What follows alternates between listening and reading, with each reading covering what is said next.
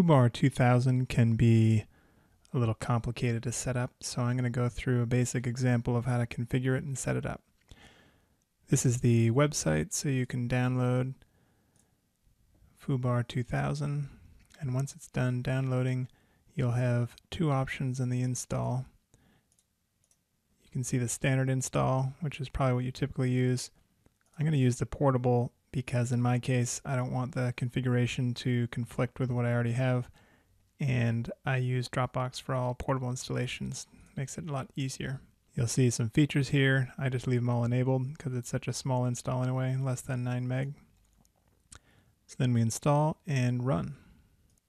The default is pretty minimal and all white, so the layout options are just different configurations that they have predefined that you can use. I prefer the very top one, and then all the colors you can pick through a bunch of them. I go with blue, and then you can change the playlist layout, which is simply the set of columns that are used, but I prefer the default.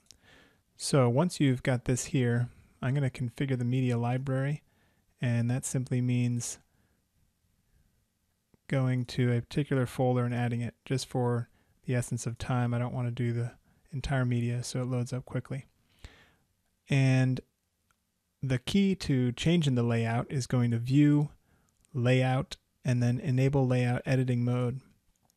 So that lets you change different components by right-clicking on them. So you'll see here I've got metadata, and then over here I've got location and general.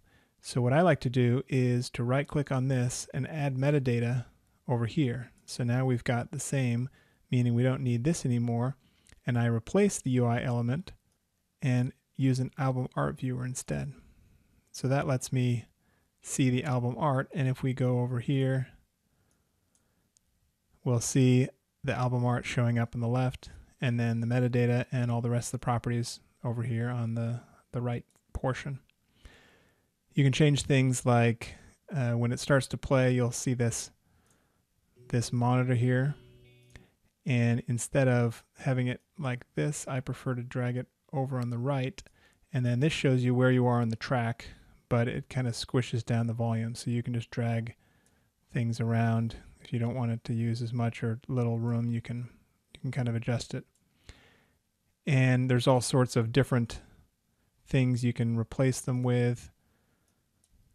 You can kind of browse through. Here's visualization. They all have categories. So that's a quick summary of how to get things looking good and then knowing how to change them in the future. Oh, and do remember to turn off the layout editing mode so that when you right click, you can actually do the normal operations instead of layout. So that's it.